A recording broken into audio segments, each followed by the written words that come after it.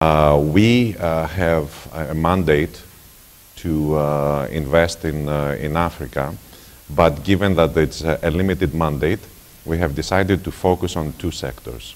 So the two sectors that we are mainly involved in are the infrastructure sector. Of course, we have a huge expertise there, and infrastructure includes also for us very much the water sector. And if I have time later on, I will give at least one example of water where we are really investing and seeing that the change happening, but of course also transportation, energy, and so on. The second sector, of course, very important sector. One of our partners is right here. Actually, two of our partners are right here, is the financial sector.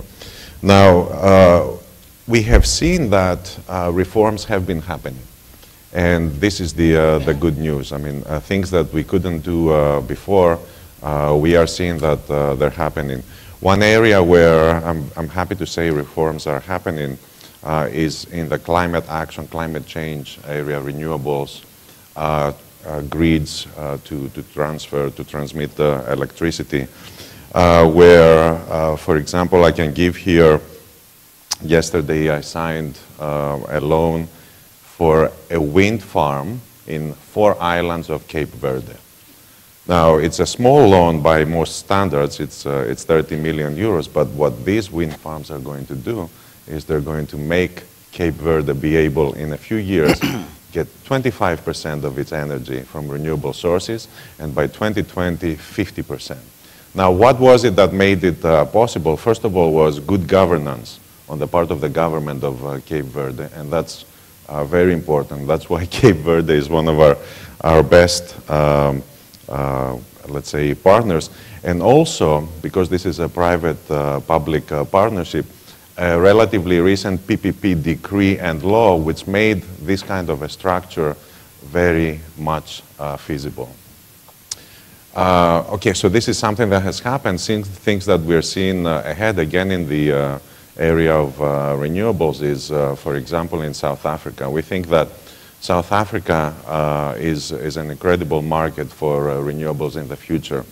They have this renewable energy feed-in tariff, refit, which in the past has had some problems, but now they're working a Mark II version of refit, which we think that even when done properly, which we are quite sure that it will be done properly, will allow us to get into financing of wind farms or even solar. Solar is a little bit more difficult. We have experiences, good experiences in the water sector. Cameroon, which is a very good example, in 2004 did a total reform of the water sector. And basically what they did was they made the production and the distribution of water privatized, while Cam Water, which is the state company, remained the owner, the sole owner of the infrastructure, and also the one responsible for investment. And what that did was, this was the model of Senegal.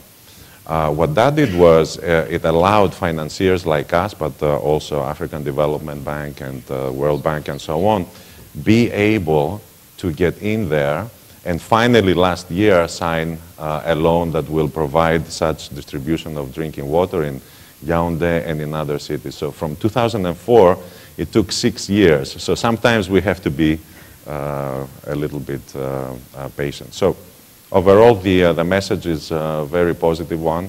There are many more examples, but we are here to basically invest in infrastructure in a better environment than we used to in the past. Doing business in Africa, you can't afford to be without Africa Investor.